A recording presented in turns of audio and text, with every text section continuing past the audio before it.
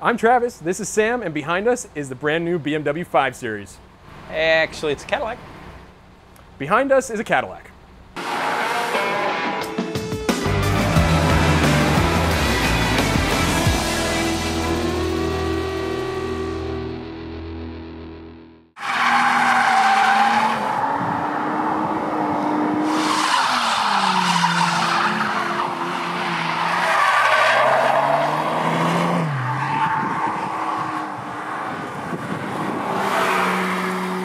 This is the Cadillac CTS V-Sport. It's a twin-turbo V6, 420 horsepower, and it's more of a BMW than a BMW. Another great rear-wheel drive sedan that has no reason to be this good, and they basically figured out how to do BMW shtick better than BMW does it anymore.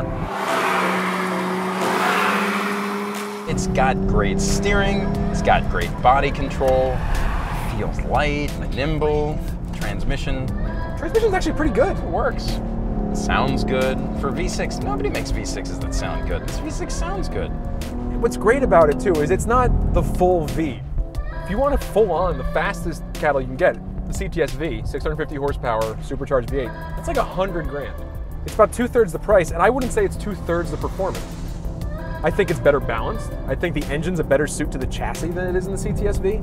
There's a lot about this car that makes a case for itself that you don't get from the CTS V. It's predictable and easy and giving, and it doesn't matter because most people won't use a tenth of this thing's capability on a public road. But what that does is it translates into nimble responses and dampers that are sharp but don't feel aggressive and flinty. Decent amount of comfort. It's a really nice package, and when you think about the fact that it gives you performance of a 10-year-old M5 or E63 for what, 60% of the cost of a new M5 or E63, only it's brand new and it's a Cadillac and it's nice inside and it feels well made and sounds good and talks to you and looks different. It doesn't look like everything else.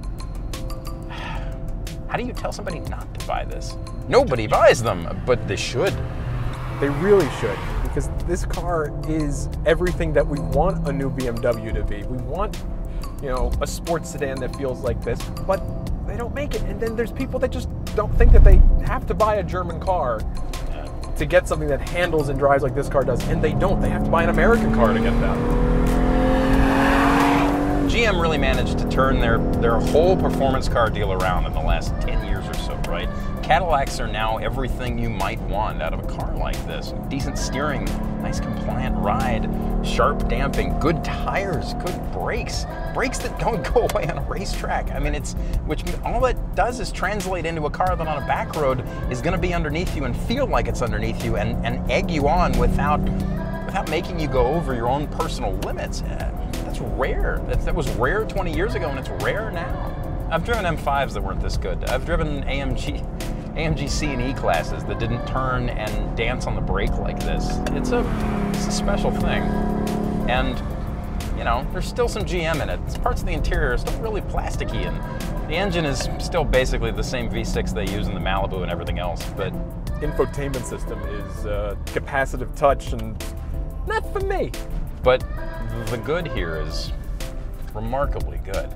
The good here is stuff to write home about. The CTS V-Sport's like a secret, right? It's like the secret sports sedan. There's not many people who are buying it. Not many people who know, but the people who know are getting one of the best sports sedans you can buy right now. And that's the great thing about this car, but it's also kind of a shame because I would love to see these all over the place. Let me put it this way, if they built this thing and slapped a Porsche badge on it, they wouldn't be able to build enough of them.